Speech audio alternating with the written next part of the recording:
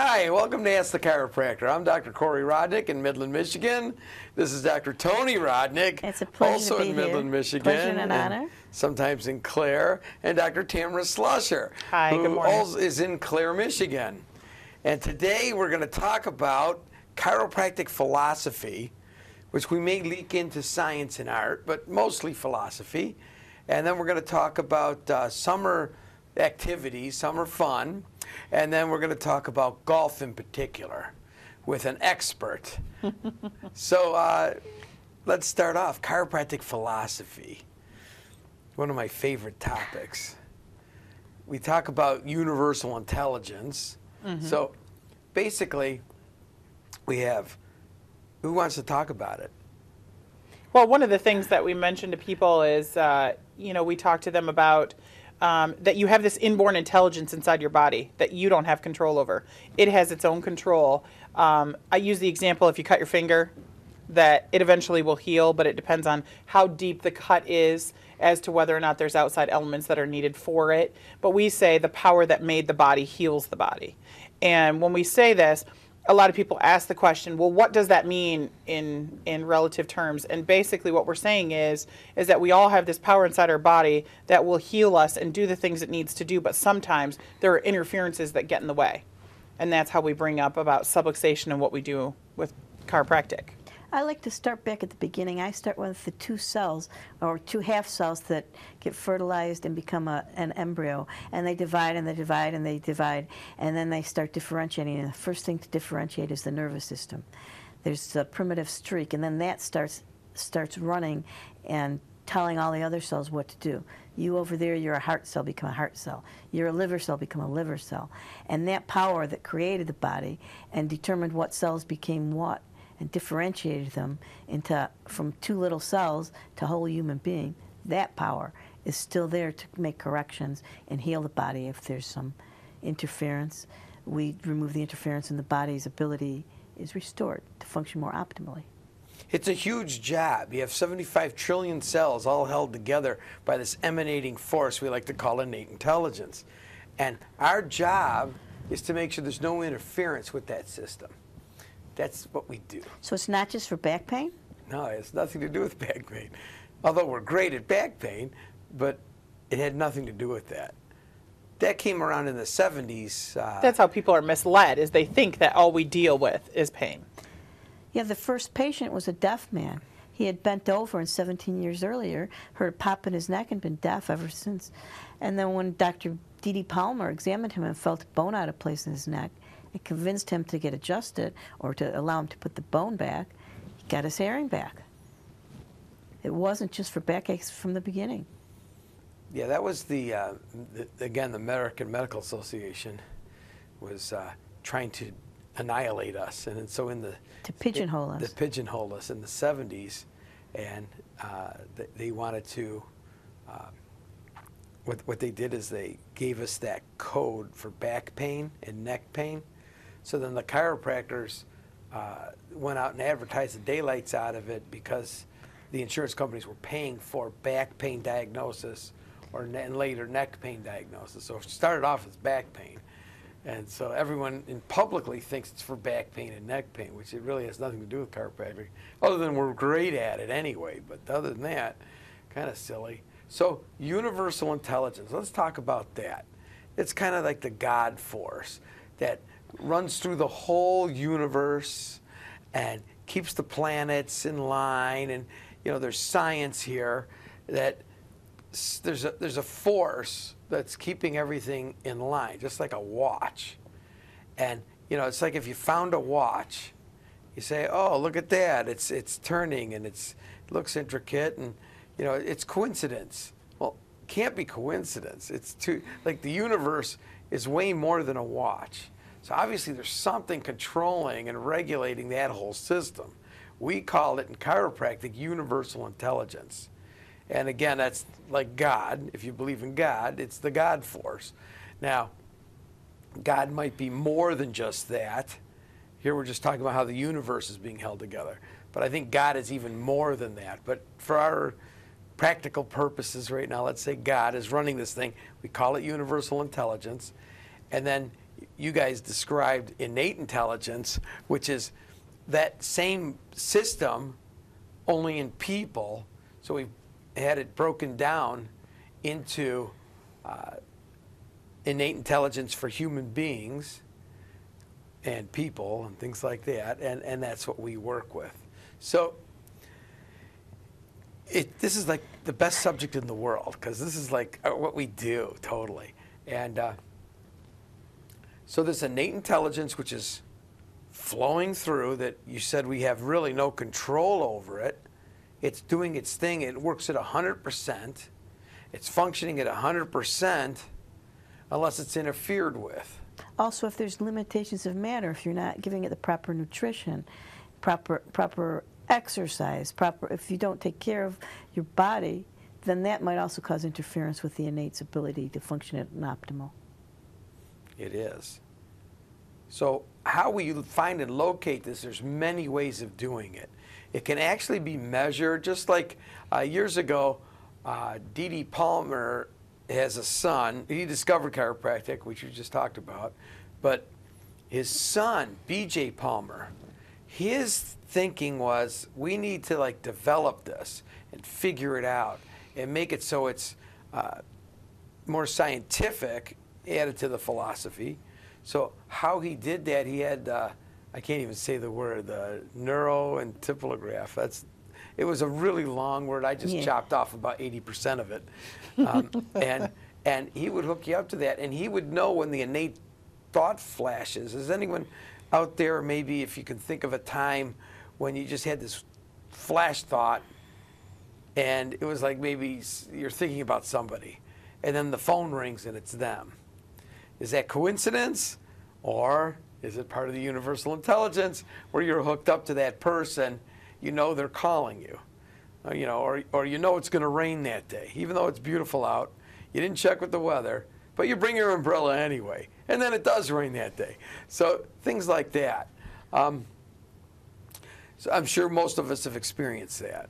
Well, that's kind of how this is working. So the body's always trying to keep everything. It's called homeostasis, where just like at your in your house, if you set it, let's say for 72, so if it gets hot, the heat kicks on, and if it gets cold out, the heat kicks on, brings it back to homeostasis. Same thing the other way. If it starts getting cold, the heat kicks on, brings it back to homeostasis, 72 degrees. So you have all these different systems in your body, hundreds and thousands of things going on, tens of thousands of things going on. And that's exactly how my study was, by the way, for the liver. So first it was thousands of things, then it was 10,000s of things, and it kept getting more and more. Originally, we could actually memorize the functions of the liver. There were only a few, and then a year later, there was like thousands. Mm-hmm. Anyway, so as we discover, so all these reactions are going on innately without us knowing about it.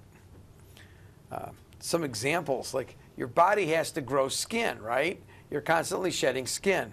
We shed enough skin in a lifetime to fill up a room, a 12 by 8 room filled with skin. That's how much skin we're shedding. In fact, that's why you're not supposed to breathe in when you vacuum, because that skin is getting sucked up into and they have flesh-eating bacteria that eats the skin. And that's its job. So you don't want to breathe that into your lungs, because then you have to fight that off. It lowers your resistance. So anyway, that's what that's all about. And so the skin on your hand, some of it grows faster than others. The skin on your lip, you'll notice your lip grows faster than the back of your hand. If you bite your lip, it's gone in about 3 days. Back of your hand might be weeks. Compared to the stomach lining, your stomach lining, every 10 minutes you get a brand new stomach lining. So in 10 minutes it regrows. As long as there's no interference. As long as there's no interference. And if there's interference and it's not growing as quickly as it should, that's what we call an ulcer. Correct. And what if it grows too much? And then we call it a tumor. Tumor, which means too many cells. Too many cells. Who's in charge of that? This innate wisdom. And where is it located? That's the secret. Where is this godlike substance? So we don't know I mean, it comes from out here. So the brain is a transmitting and receiving set. So it's getting signals from the ether, God, whatever, and it comes down into the brain and down the cord, and it travels. And then coming back up, it gives signals saying, here's what's happened. And then you get more signals back and forth.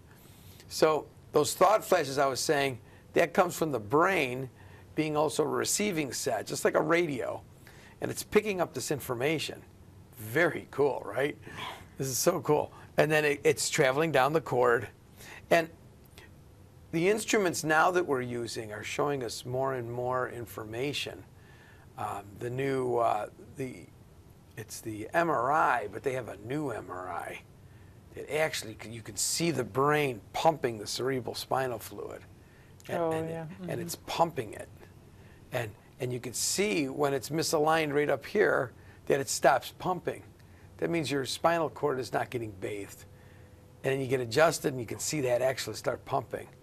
Big time research by Dr. Scott out in New York. And very cool stuff. Very upper cervical kind of, incredible. Anyway, so you see this thing pumping and it's traveling back and forth, the cerebral spinal fluid bathing it. So you can see that it's actually a pumping action. It works with the sacrum, the lower back, and this, the atlas. Anyway, so here it is coming back and forth, and it's, again, it corrects things on its own. Like we're talking about the stomach. Every 10 minutes you need a new stomach. And if it delays it, you get an ulcer. Does the whole stomach become an ulcer?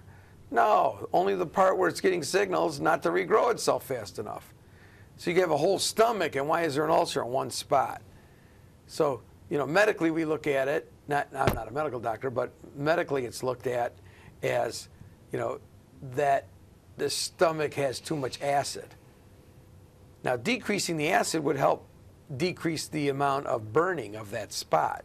But why wouldn't the whole stomach have that, is the big question. So, we look at it, well, it's a nerve supply problem, not a lack of stomach acids or too much stomach acids. Not that you can't have too much stomach acids. And what would cause that? Again, wrong signals, wrong information. Because the brain relies on the information it gets from the body before it regulates things. It regulates temperature, like you were saying, blood pressure, the amount of electrolytes or ions or sodium and calcium or potassium in the blood. It's always regulating based on the information it receives from the body. A great example of that is the kidneys. I love the kidney, understanding of this. So your kidneys are filtering your bloodstream right now. It's taking out things that it thinks that the body doesn't require. It's filtering those out, and it's leaving in the things that your body does require, hopefully, and if it's all working right. So here it gets confused a little bit, let's say. Or let's say it needs more water. Let's use that one. So it needs more water because it's running a little low, and it's a filter system, so it requires water. So I'm thirsty. So what happened is my kidney sends a signal up to my brain that it needs more water. So the brain sends out a hormone that makes my mouth dry. I'm dry, I'm thirsty. So I reach over and take my hidden glass of water. I love the way you snuck in a chance to get your water dry. Yes, it was perfect, right? and then the water goes down, and the kidney says, hey, perfect, we got enough water. So it sends a signal up to the brain. The brain stops that hormone from being released, and your mouth's not dry. Now let's say the signals are all screwed up. So first of all, the kidney might not send out the signal in time for your brain to recognize that the kidneys needed more water, so it doesn't send out the dry mouth, so you're not drinking. Then all of a sudden it does send it out. Bang! Major threshold, sends it out. Now you're drinking, and you're drinking, and you're drinking, and your mouth's still dry, even though you just had a half a gallon of water. What's that? Well, the kidney has not sent the signal up to the brain yet that it got enough water, so it's still releasing that mouth dry hormone. So this is so interconnected, and you want everything functioning on time, as it should be, all the time. All these things means that there might be interference with that innate intelligence that's allowing the body to be in homeostasis, totally balanced. And that's what chiropractors do. We find and locate what's called a subluxation. Would you like to tell me about a subluxation?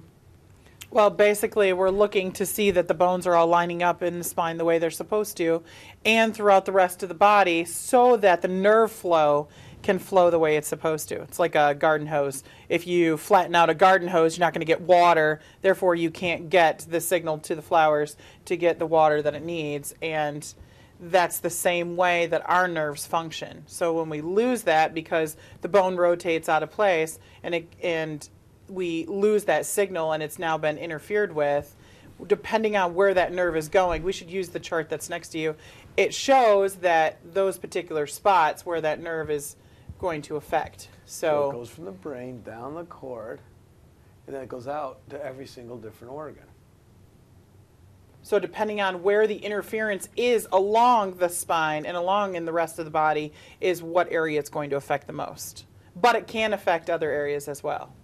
So there's a nerve that goes to the kidney. Yes. And there's a nerve that goes to the heart. Yes. And there's a nerve that goes to the spleen. Right. And there's a nerve that goes to the skin. And there's a nerve that goes to muscles. And each muscle has its nerves. And so those, like, you could have a pain from a muscle and it's coming from the nerve being pinched. Mm-hmm. Okay. And not necessarily pain. You could have all sorts of different signals. Maybe you're sweating too much or not sweating enough, or maybe, you know, your skin is really itchy, or, you know, there's all sorts of different things that can happen. So only 10% of the nervous system is related to pain. The rest is related to the other symptoms. Others to running the internal organs, to moving the muscles. So pain is just a very small part, and it's one of the last things to come and one of the first things to go. How about these muscle twitches? Mm-hmm. Look at this. Fasciculations. Is that what it's called? What does Yeah. that mean? Muscle twitches. Muscle twitches. It's a big word. mm-hmm. Fasciculation. So now this is summertime. So you guys, what kind of people do you see in the summertime as compared to in the wintertime? Like, for what reasons would somebody get subluxated?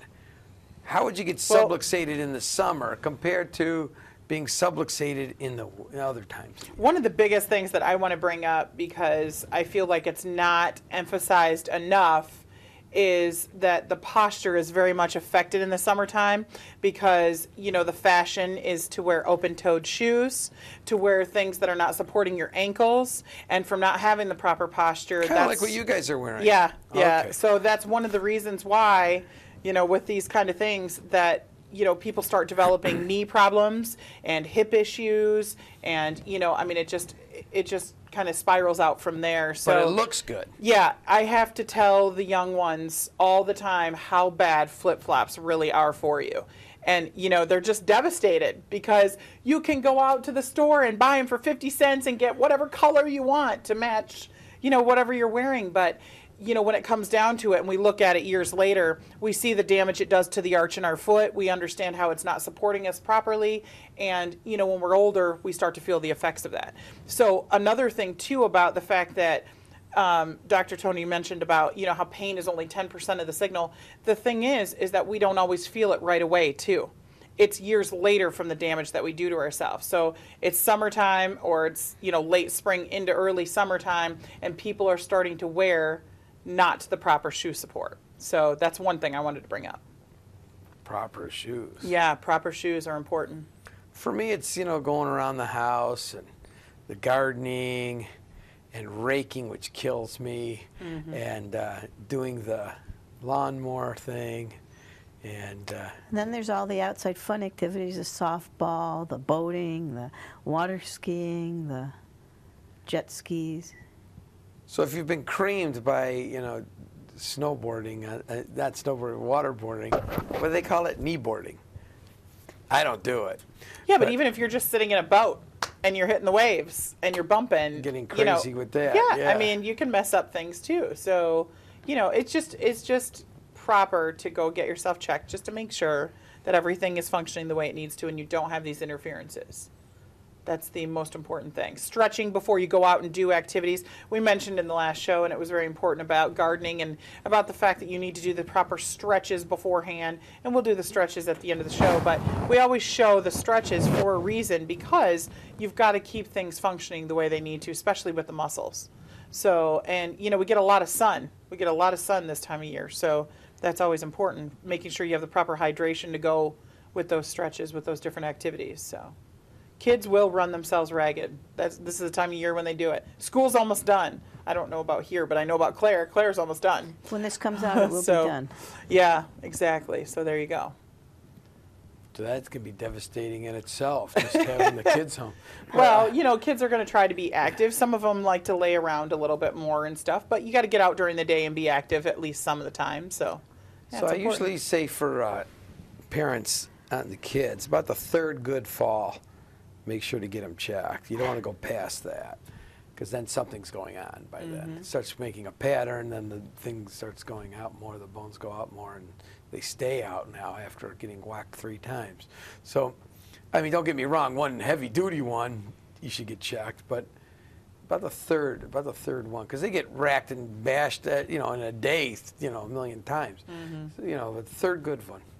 And then for the adults, I mean, you're sitting there at the benches, you're watching a softball game, you get up after and you go, something's not right.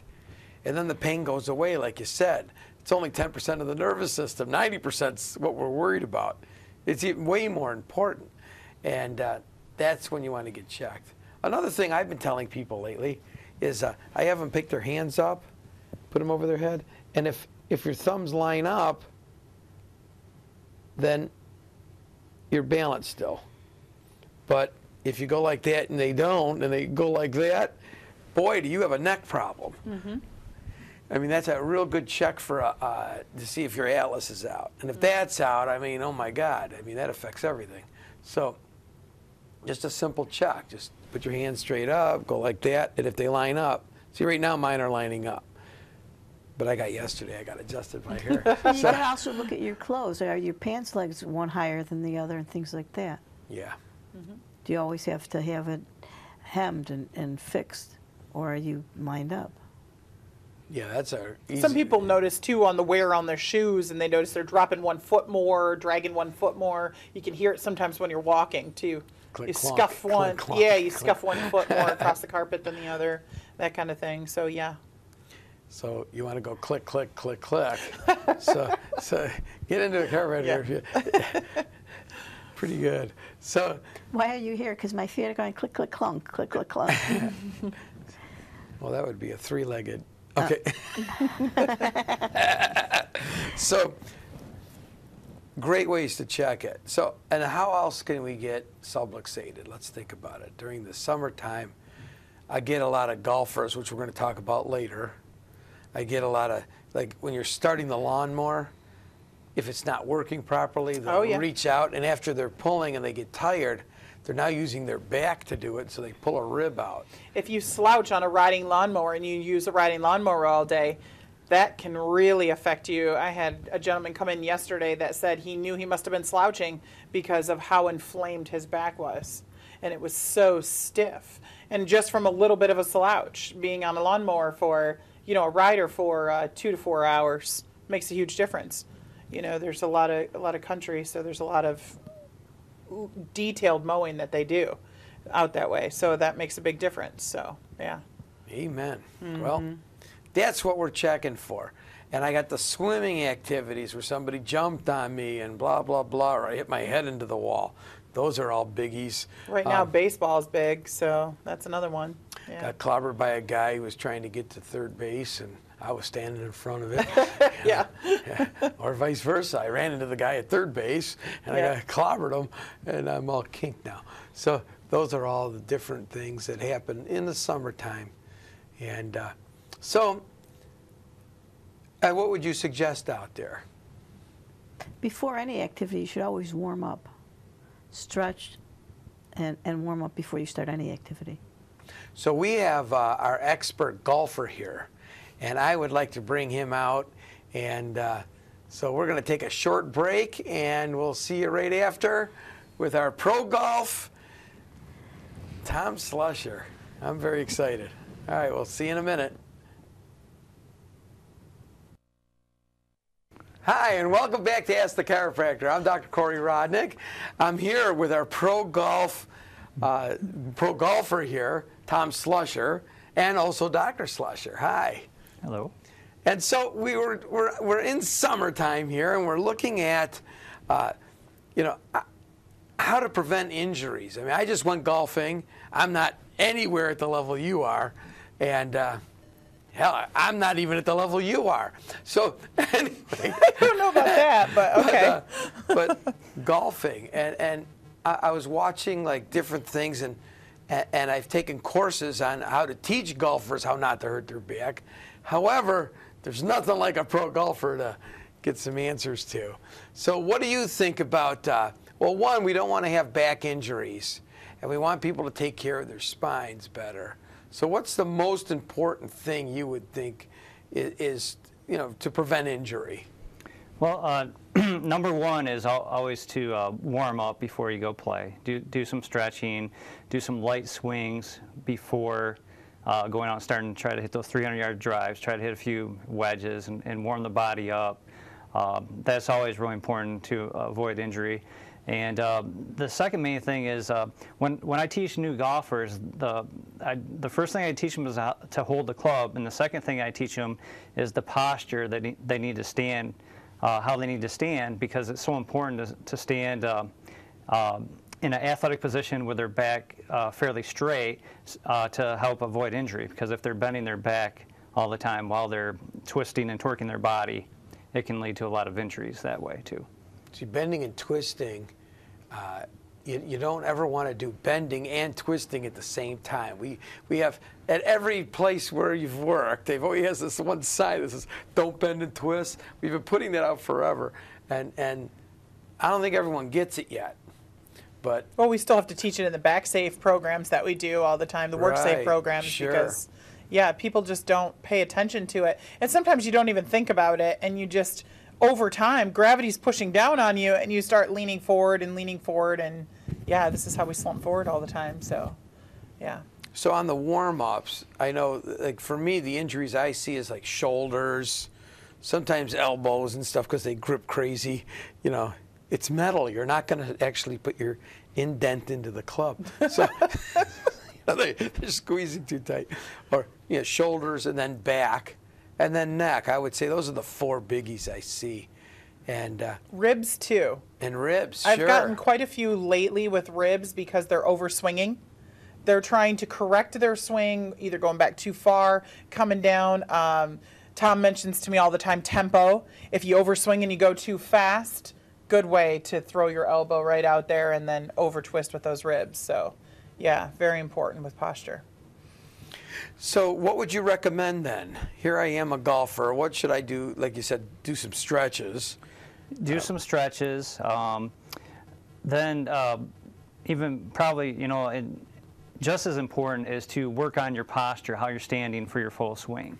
And you can do that by standing in front of a mirror. You can kind of take your stance and kind of look in a mirror and see how it looks, or you can have a playing companion look at you, or you can see a golf professional to see, make sure that your posture is correct. And it helps your golf swing. Would you be looking this from the side view or from the front view, or what view? Because I'm thinking of a camera, you could just video, a quick picture. Usually like from behind you while you're swinging, or you can do from, if you're just looking in a mirror, you can do from the front view too.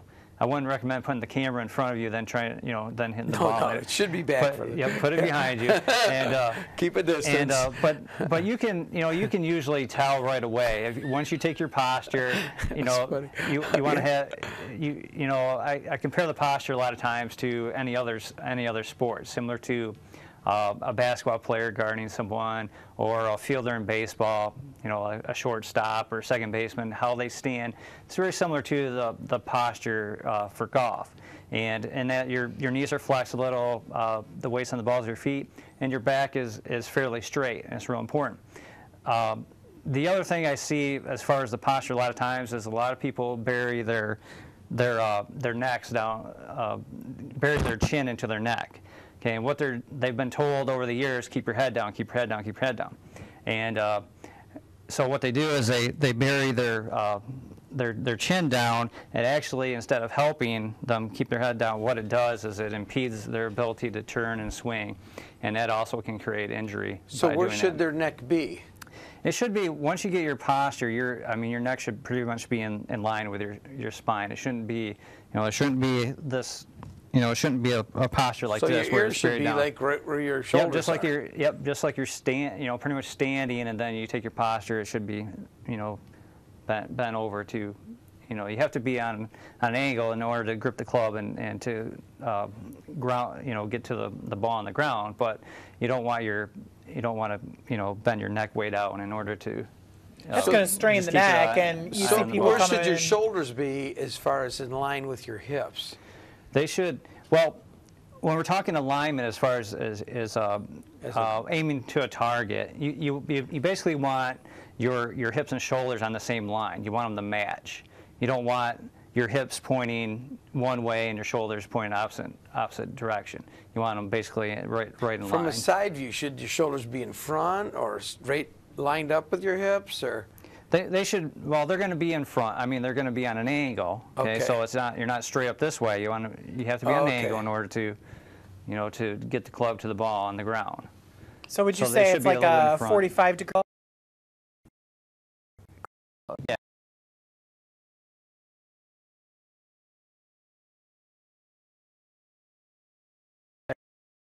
And yeah, probably 30, 35. 30, okay. But the back is remaining flat, and that's what we have to remind people to do. So probably most, not only professionals, but most regular golfers do it wrong. Yep. And then what do we see?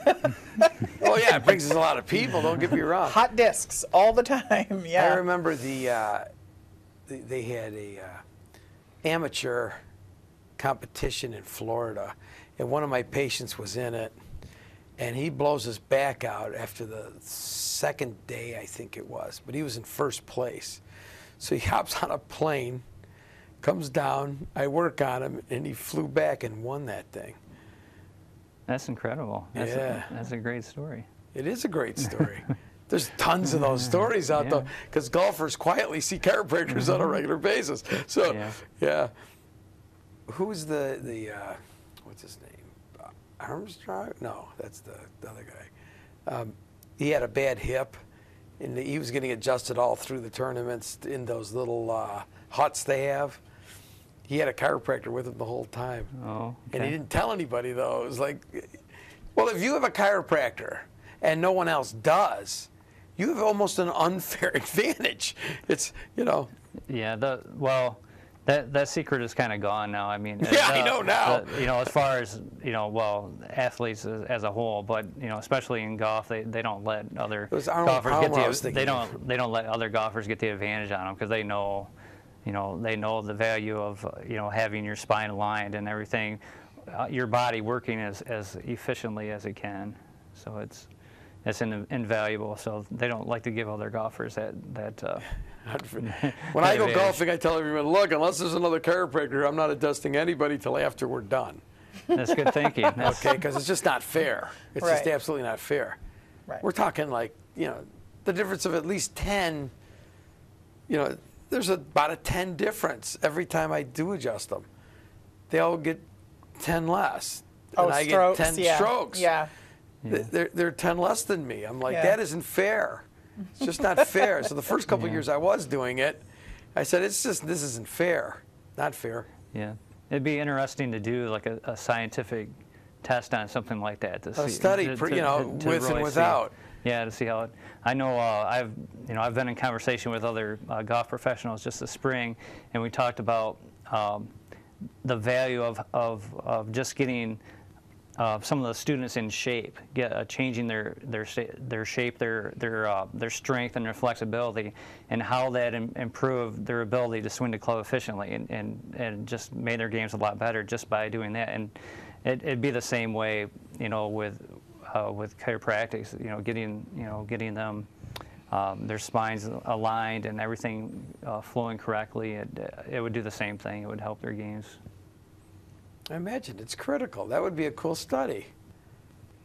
Pre and post, before, I guess you could do one day you have the same golfers, then you adjust this half, and then the next time you adjust that half.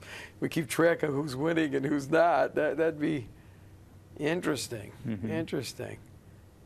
It wouldn't be a blind study, though. You couldn't do that because you'd know if you're getting adjusted or not. Well, yeah. You can't do a blind study on can't do that a one, blind but study, you could right. do, just a test on it anyway. I know that when I get adjusted, I do better. I have more focus. One of the things is about mental clarity and focus. I don't play professionally. I just go out to have fun. But still, better focus means better drives, means better short game, and yeah, I end up doing much better. And when I don't, or when I go and try to play and I'm tired, that's when I do the more damage to myself, and usually the posture's wrong, and that's the people that we see, the people that don't protect their back the way they need to. So, especially even if you're walking on the golf course. See, Thom and I walk a lot with a lot of different places that we go. You have to make sure that you're in alignment, because your hips aren't going to be able to go up and down all those slopes and all those different things. So being in shape is definitely important. So, just like we talk about nutrition with chiropractic, they have to talk about nutrition with golf just as much, and all the other sports as well. So it's all important. Keeping hydrated the whole time, those kind of things. So let's talk about getting that ball out of the cup.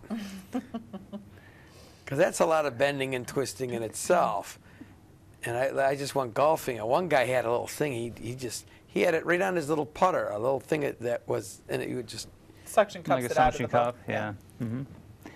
Yeah, I see that. It's important to kind of be, try to keep your back fairly straight as you're getting it out, because you do have to get lowered. There has to be some bending, but if you can try to use your legs and bend down using your knees instead of just bending your back over, it's going to be better for your back in the long run. And I know with Dr. Slusher here, she uses. We have a new device when she gets the ball out. That she uses is kind of a neat thing. It's really designed to get the ball out of the water, but it works perfectly for getting out of the hole too. And she uses that when she makes those long putts. She skips up there and gets it out of the hole instead of having to bend over and have to worry about injuring the back. Well, I had a back injury in January, and there's a big difference between bending over and bending straight over and picking up the ball out of the cup. And the average person's obviously doing 18 holes more than just 9, but, doing that a whole bunch of times that you're having to do that for versus you're using some kind of, maneuver where it's going to do that for you and take that away. But I hardly ever see people squatting down to get their ball out of the cup. Most people are bending straight over. That's what they do.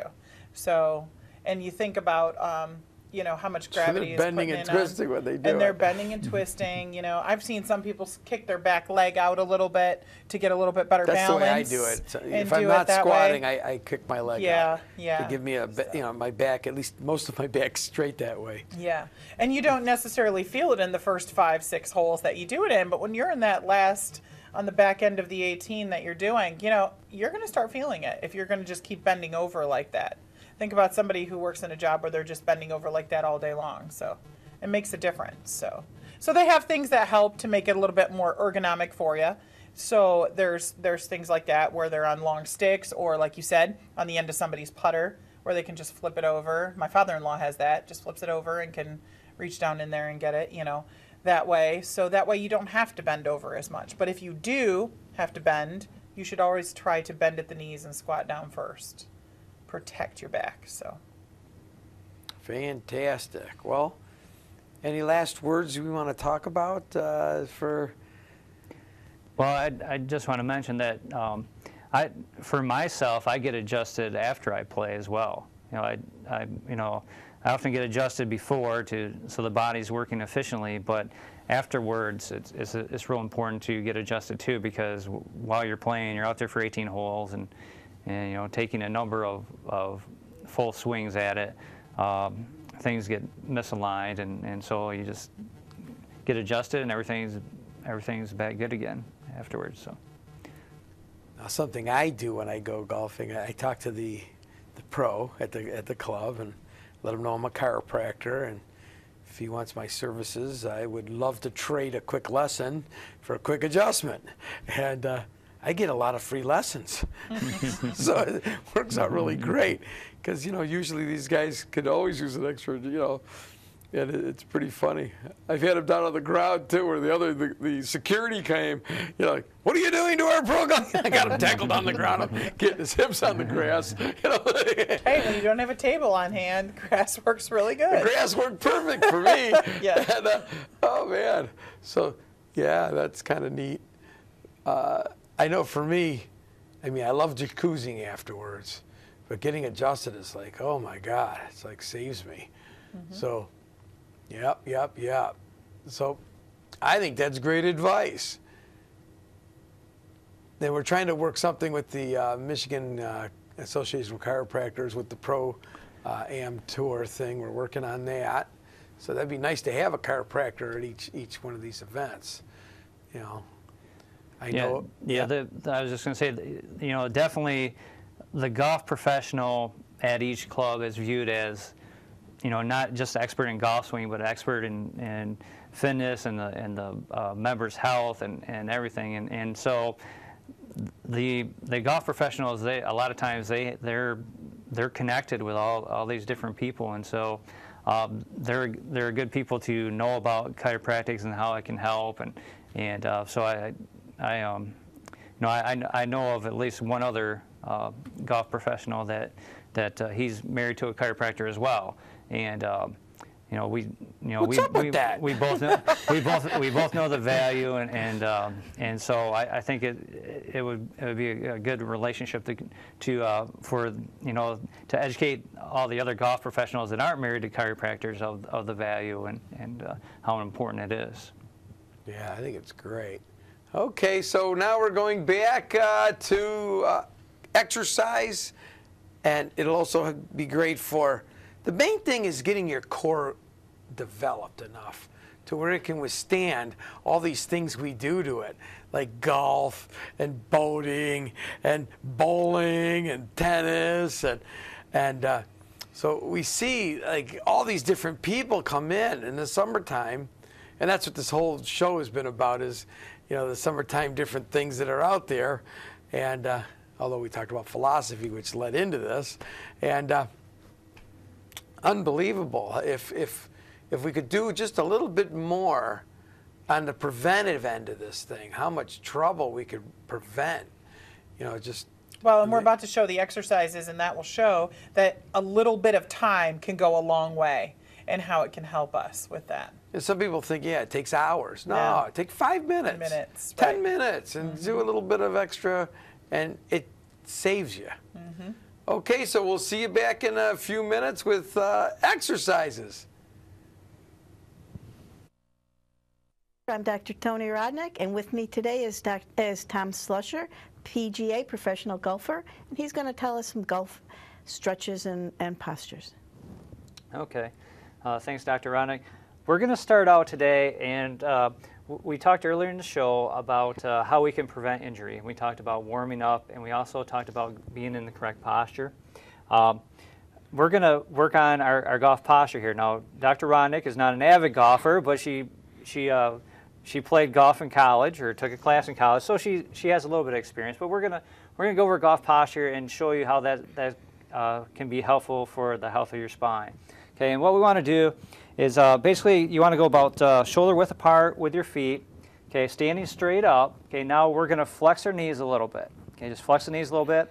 And now what we want to do, we're pretending we have a club in our hand, and we're going to bend from the tailbone until we're over to where the end of our club would touch the ground. Okay, so it's going to look something like this. Okay, here's going to be posture. You can see how my back is fairly straight. My neck stays pretty much in line with my spine. I don't want to bury my neck down. I don't want to do that. I want to keep it in line with my spine. That way it gives me room where I can turn my body, turn my shoulder back underneath my chin. Okay. Another thing you're going to notice, I don't reach my arms way out away from my body, and I don't have them too far in either. They hang pretty much straight down from my shoulders, and that's also going to help me so I keep everything moving efficiently. Okay. So let's check Dr. Rodnick out here. Okay. You can see how she has her knees flexed. Okay. She has heels on, so it's a little bit harder to play golf in heels, but it can be done. Okay. Okay. Come a little bit narrower, Dr. Rodnick, a little bit narrower. Okay, her knees are flexed. Okay, now right now she's sitting a little bit too far back and it's getting her spine a little too straight up. So what she's going to want to do is she's going to feel like, you're standing just a little taller and feel like the weight goes to the balls of your feet. There you go. Now go ahead and pretend like you got a club there. Okay, feel it just a little taller. Relax arms here. Feel a little taller. There we go. Okay. Now the weight will be on the balls of her feet. Now she's ready to make a good turn. Okay. She'll turn her shoulder underneath her chin. Perfect. Okay. And be able to move back and through. Okay. So that's the proper posture. You can see how her spine is aligned, so she can turn back and through. It's not bent, so we're not putting undue stress on the spine. And it's allowing it to move efficiently back and through. Bending at the hips, not in the spine, not in the lumbars. Yeah, I tell most of my students, I tell them bend at the tailbone, because if I just tell them to bend over, they bend this way and they get that big curve in their back and their spine. Okay, so usually if I tell them bend from the tailbone, then they tend to keep more their spine, their back more upright. And okay. that's what I typically tell them in order to, not only does it help the health of their back and spine, but it helps them to swing more efficiently. Okay. Okay. And then next, let's do a couple warm-ups that I would do before I golf. Okay. One really good one is to stretch out like the arms. And what I'll do is I'll take one arm like this and kind of put it here, and just take the hand and just kind of pull back right here. And you do that, and you'll feel like a stretch down here in the tricep area. Okay, and that's a great stretch. And you do that for a couple seconds, and then you can move to the other side. You can kind of stretch out up in here. Okay. Another thing I typically do when I go out to play is I will hit short irons first, or short clubs like a wedge or a sand wedge, and hit a number of shots with that. Just hitting shots maybe half speed to 75% speed, just to get the body warm, just to get it warmed up, so it's getting used to the motion. It's gently warming it up, so I'm getting ready for the bigger swings. Then as you work through it, by the end of your warm up practice, you can start hitting fuller shots and some drivers. But it's I always find it beneficial to start out with some shorter clubs and get the body acclimated to the motion that it's going to be making. So when you're warming up, are you not going back as far? Are you taking a shorter swing? Yeah. Well, with the wedges, it's a shorter club anyway, so you're typically not swinging it back as far. You're not making it as big. And then you're bending further turn. down because it's a shorter club. Yeah, probably. Yes, probably a little bit, because it's shorter. You'll be a little bit more over, but it's. And again, you want it from the tailbone. You don't want to. Correct. Okay, because it's shorter, so you're bending further. Correct. Okay. Yep, always from the tailbone, not the back. You don't want that big curve in your back. You don't want to get that big curve. And and other things I might do when I'm warming, I might stretch my legs. Okay, do like a hurdler stretch where you're down on the ground and stretching out your thigh, your hamstring, and just doing that. Would lunges be good? Yeah, anything to get to your legs so that they have a little bit of just so they're not going just from stiff, not from cold. Just warm them up a little bit. Those are all good things to do, and then once you're warmed up, you should be good to go. What you want to go to the next exercises? Okay, or- we can go back to the posture exercises we usually show, the Straighten Up America, and we'll add some extra Straighten Up America. The first three are the posture pod. We're going to stand with our feet shoulder width apart. Tighten your core, focus on your core, and as you breathe in, take a deep breath in, bring your arms up, tip your head back, and hold it. And there goes the hat, and then breathe out. Let's do it again. These are just good posture exercises. When you reach up, stretch, open up the joints, and breathe out. And we're going to do these 2 or 3 times. And we're going to do it 2 or 3 times a day. The first 3 are called spinal hygiene. And breathe out. The second one, we have the same thing, feet shoulder width apart, tighten the core, and you bring your arms up and make backward circles with your shoulders. And while you're doing that, we're focusing on the space between our shoulder blades. We're tightening those muscles, because in this day and age, we're all texting, we're hunched over, we're tightening these muscles and stretching those, so we want to work on tightening those muscles. And then we can tip to the side. And in chiropractic, we want everything symmetrical, so unless you have a spine that tips one way, you want to always do both sides. And the third one, we want to clasp your hands together, put it behind your head, but we're not pushing with our hands, we're pushing with our head. As you take a deep breath in, push your head back. And this, again, is because we're doing all this texting, we're bending our neck forward, we're tightening the front, and the back muscles are getting stretched and weakened. So then relax, take a deep breath in, do it again. Another way of doing this might be when you're in the car. If you stop at a red light, push your head against the headrest. That way you're not tempted to tip your head up, but just doing the straight back motion, working the back muscles, the neck muscles in the back of your neck. And then I thought we would do some other Straighten Up America exercises today. Let's try it with one's called picking apples. You just want to twist and reach. Reach up and twist.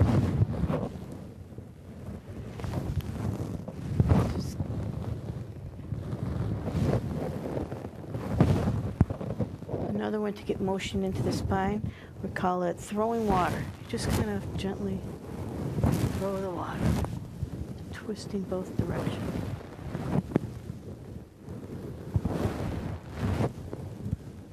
One of my favorites is just hanging. You just kind of hang down, let it all hang. And then there's the ones that great your path.